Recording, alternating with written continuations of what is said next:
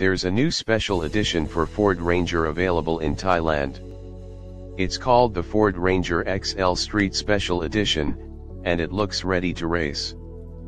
Ford dresses up the truck with a body kit that includes front and rear bumper extensions, a tailgate spoiler, and side skirts. The truck receives black 16-inch wheels, black mirror caps, and black door handles. However, what really stands out is the graphics package.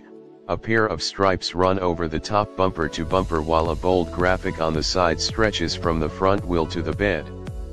The truck's sporty attitude doesn't get in the way of amenities. Inside, passengers receive an 8-inch touchscreen infotainment system, Apple CarPlay and Android Auto, an auto-dimming rear-view mirror, dual airbags, 6 speakers, and more. The Ford Ranger XL Street Special Edition is quite the compelling package, though it's one we won't see in the US. A new Ford Ranger, which is being developed with Volkswagen, is expected to debut soon that will replace the aging platform. Then Ford can get to work at offering new special editions.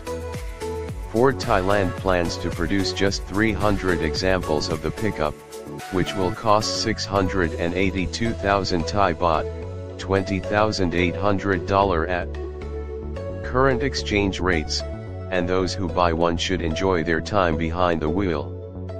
The XL Street trim already comes with a lowered suspension, and the XL Street Special Edition uses a 2.2-liter turbo diesel for motivation.